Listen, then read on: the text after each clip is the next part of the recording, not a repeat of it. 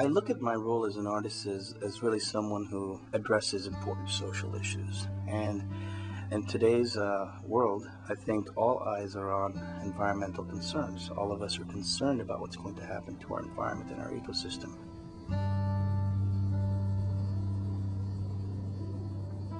First time I ever painted a mangrove plant, a mangrove root, was when the governor commissioned me to create a piece for Hispanic Heritage Month, and I had Ponce de Leon landing on a Florida seashore. And I just imagined it being on Bearcut, being the place where I walked as a kid. And what's on Bearcut? Clearly mangroves.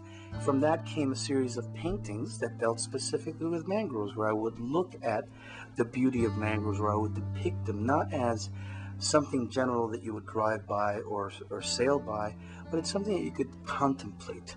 And that's what these mangrove paintings were.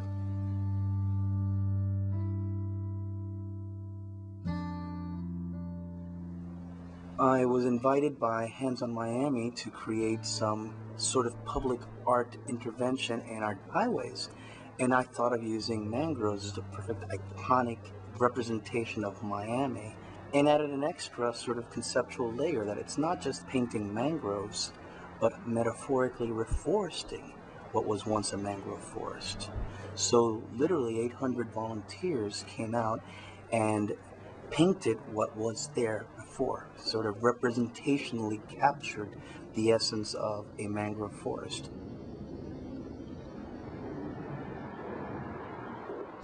Reclamation's a play on words. Well, reclamation to me is really what happens to beaches, right? In order to reclaim beaches for human beings, we dredge sand from the deep and bring it to a shoreline, and thereby reclaiming the beach. And I just thought it interesting for mangroves to do their own reclamation, for them to reclaim the coastline that was once there. The project itself would, in my mind, be superior by having more people engaged, having more people take ownership of intervening. So it's not one artist's intervention, it's an entire community's intervention.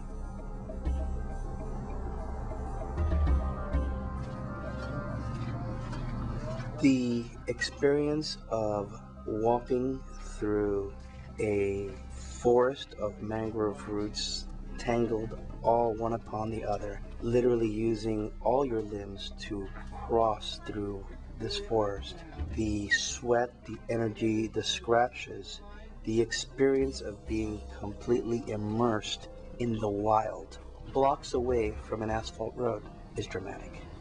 And for many, if not most of the volunteers that participated, this was a first. It was the first time that they could be so immersed in the natural beauty of their community.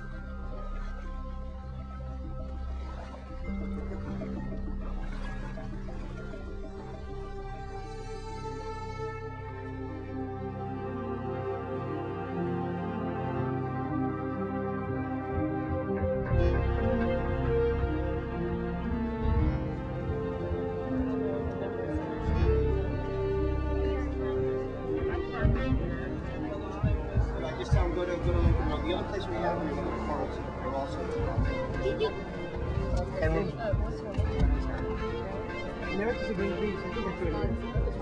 okay, just so you know, you're going to walk into the store.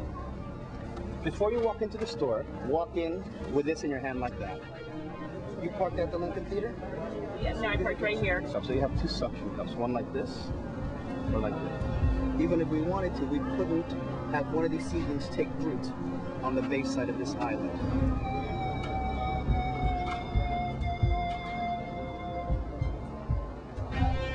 This street right here. The cross street? Across street. Okay, thank you. The volunteers basically took responsibility for taking these seedlings and knocking on strangers' doors and saying, are you willing to hang this in your storefront? And forcing a dialogue in an unconventional way. The art lived in that interaction.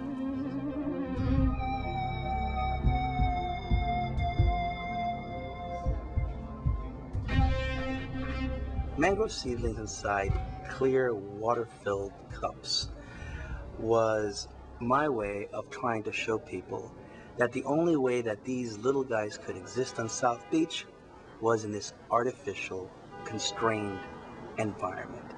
That what looked like these exotic life forms, because most people didn't even know what these things were, these aliens, these foreigners, was the most natural thing on that very island. What they were staring at and saying, my God, this is weird, was the most natural thing for South Beach. There has to be a better balance between man and nature, that there has to be a better balance between development and the environment, that we can't just relegate mangrove seedlings to plastic cups and have neon and concrete take over the rest of the beach.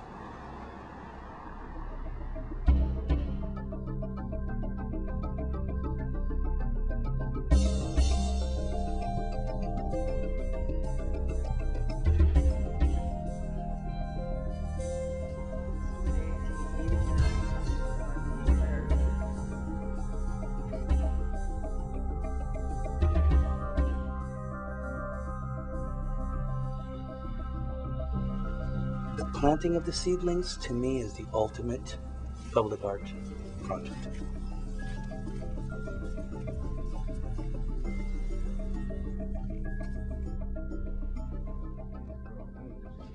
What a great accomplishment for these volunteers to create a wonderful piece of public art. And the public place that best defines Miami is its natural coastline. This is Bear Cut Preserve, and that's why we wanted to come in here, so you could really visualize where we're going. And as you can see, Gloves? Gloves for what? Really?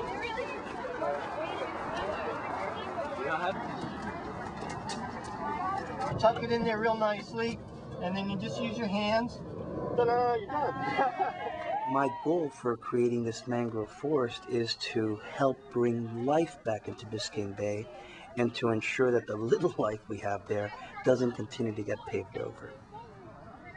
In the future, we'd like for people to be able to walk up and down South Beach and happen upon a mangrove forest. I don't want you to have to go to the Everglades to a nature preserve to experience nature. Nature should be something that we coexist with. Nature should be something that we literally live next to and are a part of, not apart from. And that's what this whole reclamation project is about. This one's kind of tilted, Miss Schroeder. That's all right. Taking the garbage with me. I remember where at those times.